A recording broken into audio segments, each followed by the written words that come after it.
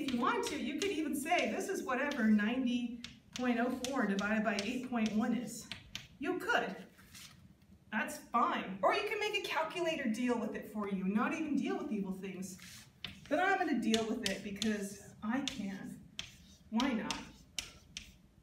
All right, you're going to move this decimal place over and move that decimal place over. I can do that. 80 and 90 can't go. 81 to 90? Oh yeah, I can go. Once.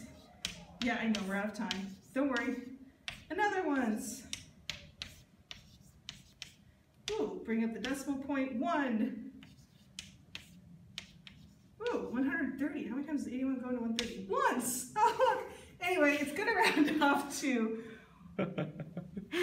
x equals 1, 1, 0.1, 1, and we'll just keep it around there. All right?